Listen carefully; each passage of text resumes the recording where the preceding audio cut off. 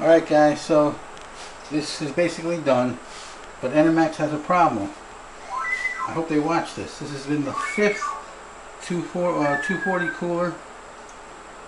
I'm sorry. Yeah, 240 Liqtech TR4.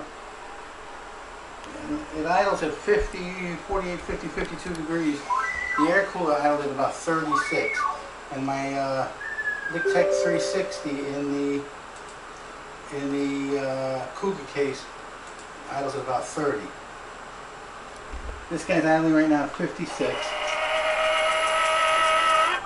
You hear that?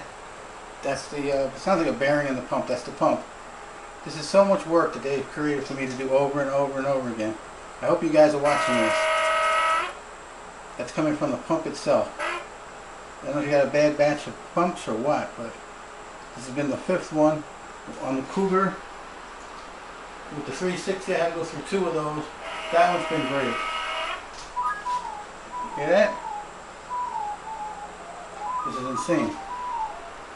Idling at 56.5 at only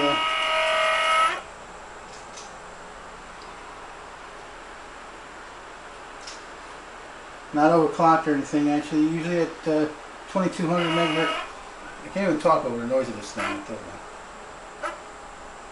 So I'm hoping Liqtech is watching this. It's just a short video for them. This is a TR4. I'm Iron Bar 2. Every single one of these came from Amazon. I got one from Newegg, which is no good. I sent it back. And, you know, sending it back, getting a replacement is great, but, you know, taking this apart and having to redo all the work and not be able to get these things ready to sell and finish, it's really not a good thing.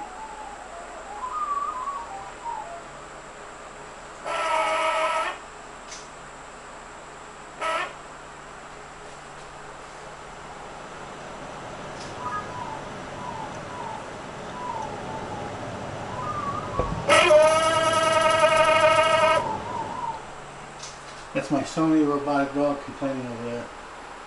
He's upset.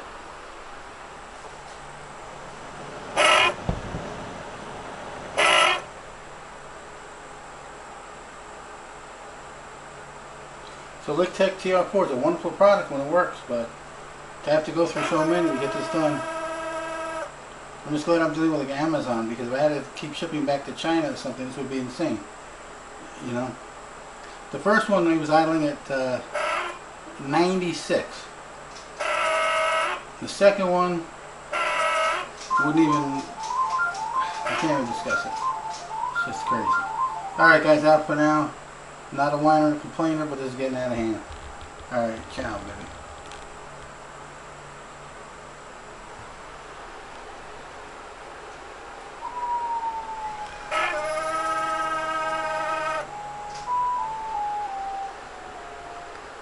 That's at 2.2. It's not even idling, it's low.